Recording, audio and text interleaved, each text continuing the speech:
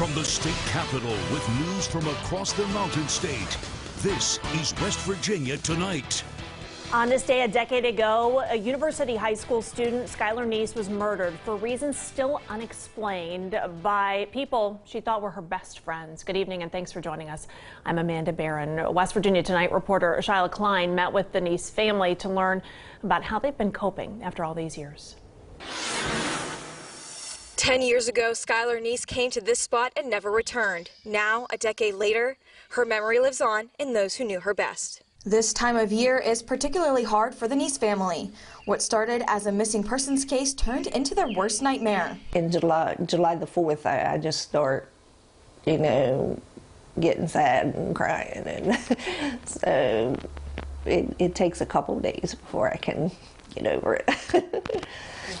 Even after all this time, the family says there's still no relief from the pain.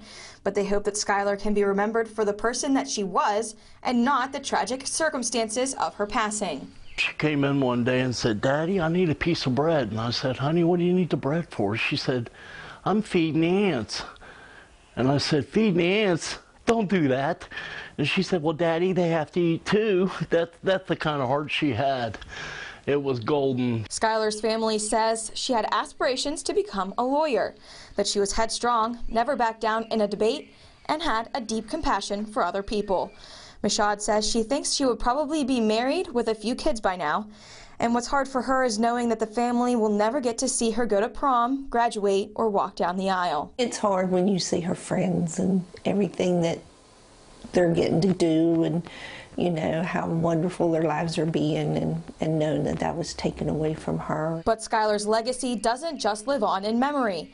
It also lives on in Skylar's Law, which expanded the Amber Alert system to include children who might not be abducted but are in clear danger.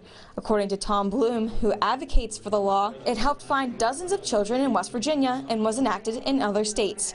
Dave Neese and Bloom are working together to take the law to the national stage. If the kid's never done it, in Skylar's case, never run away, never had a problem with her, and bam, they're missing, that's a problem. And if we have something like the Skylar Alert, we can at least send it out. And Skylar's parents also started Skylar's Promise. Skylar's killers allegedly plotted the murder in school, which students overheard. Skylar's Promise urges kids to go to a responsible adult if they hear something dangerous. We never want anyone to go through what we went through. If it can be avoided, please avoid it. It's the worst hell I've ever been through, okay? And I wouldn't wish what I went through on my worst enemy. And I don't ever want anybody else to go through it. For West Virginia Tonight, I'm Skylar Klein in Morgantown.